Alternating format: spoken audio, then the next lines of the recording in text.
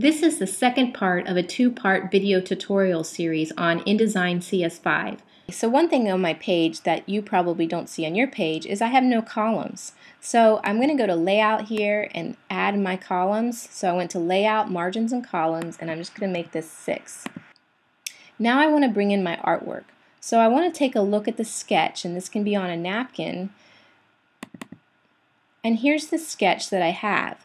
Notice how my photograph is 4 columns of the 6 columns. My text is 2 columns, and down here my sidebar, my breakout material, is across 4 columns.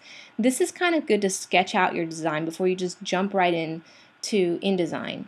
Have a sketch, and then you can kind of work and tweak it as you go. So I'm going to bring in my photograph, and I'm going to make sure I have the selection tool selected so no other item on the page is selected. So I click on my selection tool, File, Place, and I'm going to bring in my largest picture, which is the magazine size, and I'm going to hit Open. So there's a few ways you can bring in a picture.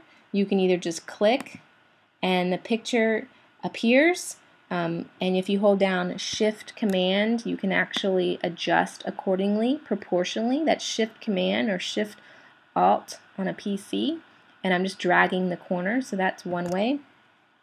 Another way you can do it is you can go to File, Place, pick your picture, and you can actually draw the square that you want. So notice how I'm staying on the column grid when I draw, and it does it proportionally as well. So that's another way. You can actually draw, and some people use this rectangle frame, and they draw the picture where they want it to go as a placeholder, and then they come in here to File, Place, and they bring in their photograph. Notice how it crops. The picture's way too big for that space, at least it's too big vertically. So I could come in here with my selection tool and just drag the handle down to get more of the photograph. What you don't want to do is use a photo the size that's bigger than what it comes in as. So say I'm like, I really like this photograph, but I want it to be over 5 columns. And then I come in here and hold Shift Command and drag it over to 5 columns. Okay, so this is what you do not want to do. It's adding pixels that are not there, right? So you really want to keep it at the size that it comes in as, or make it smaller, but you don't want to go bigger. That's what you don't want to do. If you want a picture to be bigger than what it comes in as, my best advice is to go into Photoshop and look at the resolution and see if you can resample that image to a little bit less resolution, and that way you can get some size out of it. Let me bring in my other picture. So File, Place, and I'll bring in this small little detail picture here. Actually, I think I have 2 of them, so I'll bring in this one. And I'm going to put it right here in that 3rd column. And you can see here, remember what I talked about, how it's bigger than what I needed. So I'm going to do Shift Command or Shift Alt and drag this little corner here and make it so it fits a little bit better. Now I'm going to bring in my type. You can actually draw a box, which is the method I prefer, where I take the type tool and I draw a 2-column text box here. Then I can go to File, just like a photograph, Place, and I'm going to go into my text folder and I'm going to grab my main profile here. Okay. I'm also going to do the same down here with the sidebar. I'm just going to grab the type tool, come down here, and bring in File, Place, my sidebar.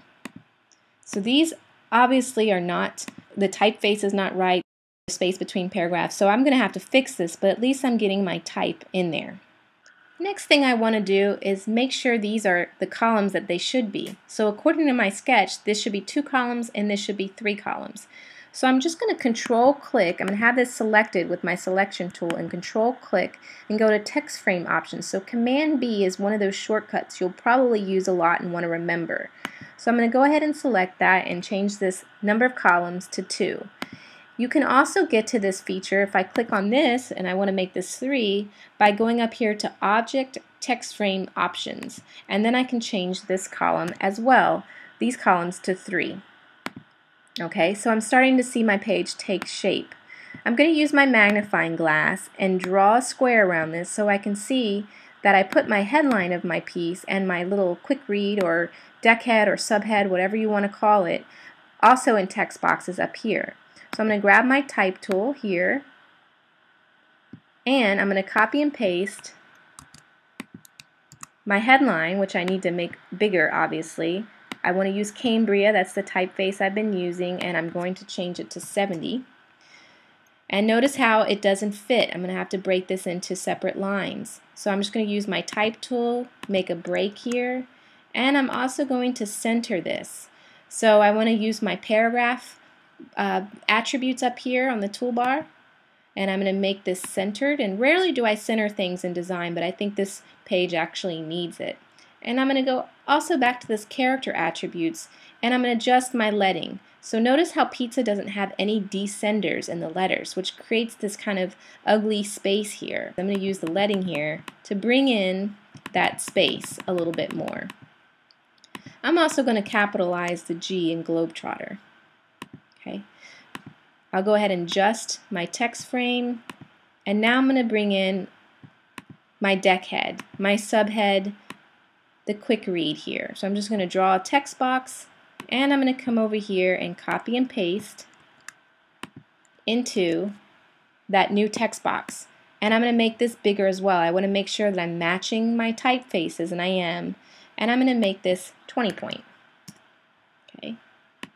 Notice how Globetrotter doesn't have descenders too, so you also want to use your little arrow keys on your keyboard to move and adjust text boxes. That's a quick way. Or you can just use your selection tool and move it down and up. If you hold the shift key, it'll keep it straight. If you don't hold your shift key, you actually have a little bit more flexibility. So now I'm going to clean up this text article, and this is very normal to do. So I'm just cleaning this up, taking out the spaces in between the paragraphs. So that's very webbish, right? In the web you have space between paragraphs, but not so much in print. Another thing in print that you don't have on the web are tabs, right? These paragraphs need to have indents. So I'm going to sweep over the entire thing by hitting Command A, or I could just drag over the entire thing. And now I want to add indents. To add indents, I can come over here to the paragraph attributes on my properties panel. So I'll click on this little paragraph here, and it gives me all these different options. Do I want a left indent, a right indent, and so forth. I just want a first line left indent for the paragraphs. So remember that rule of thumb, if you don't know how much spacing to do, use a pica. So I'm just going to go over here and do 1p, and that adds this nice indent on the paragraphs. But I don't want this first line to have an indent, that's the byline. So I'm going to go ahead and make that 0p, and that'll be flush left. I'll go back here to my character attributes and change that to bold to kind of make that byline stand out a little bit. Now I want to make sure that the story fits. It's a little too short. If you get this little, I'm just adjusting it using my selection tool and this middle handle here. If you get this little red plus mark at the end, it means the story's too long. And if you click on it and then kind of go over here to outer space, you'll actually see how long the story is, and you can adjust accordingly. This is how you do jumps in magazines, right? I would put this on another page. So I'm going to go ahead and delete that and come up here and make that fit. Now I'll bring down the headline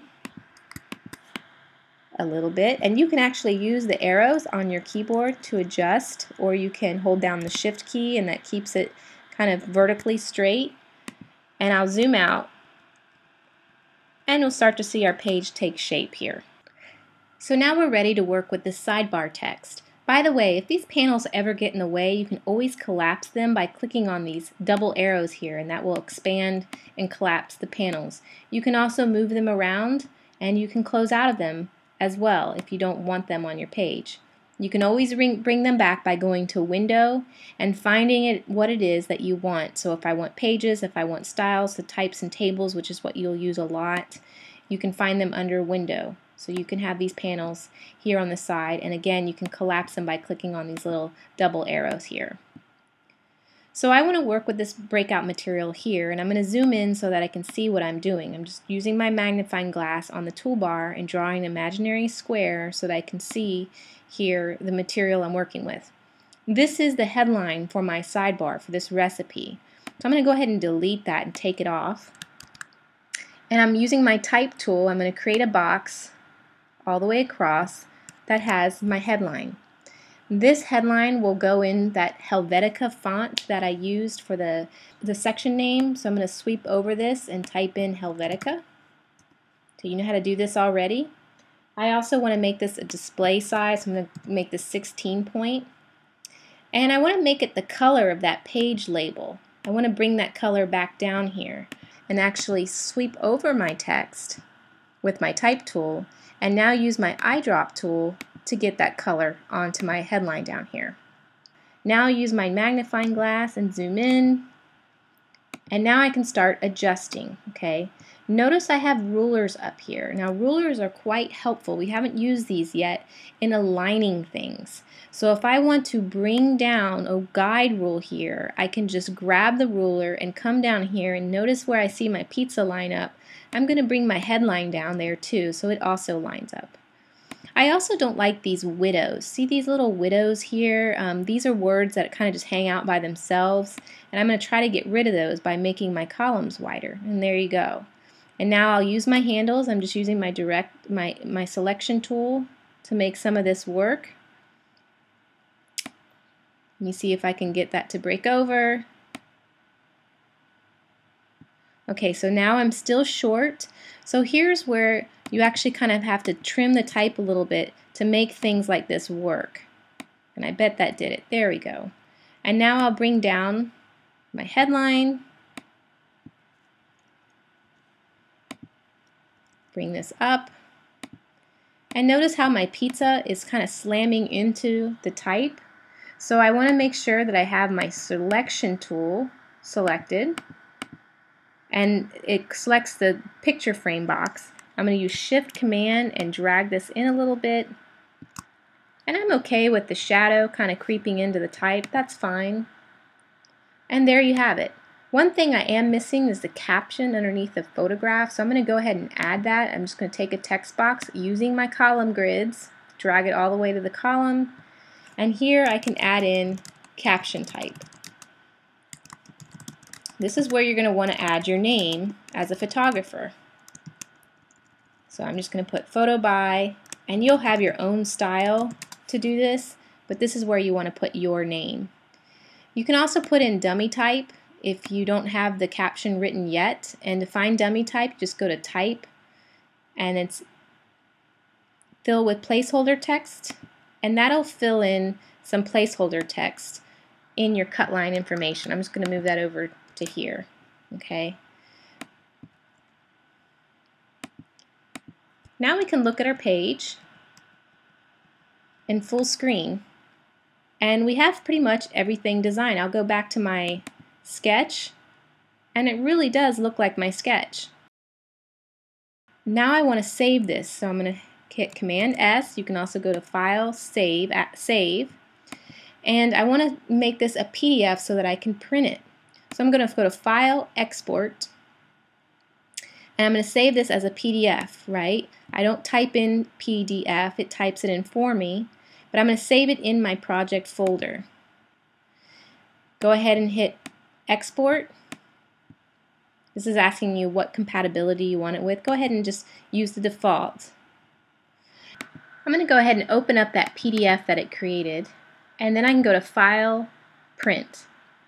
What's great about printing from a PDF is, one, you get to see how your pictures reproduce on a printer. So that's always important to use the PDF to print your document.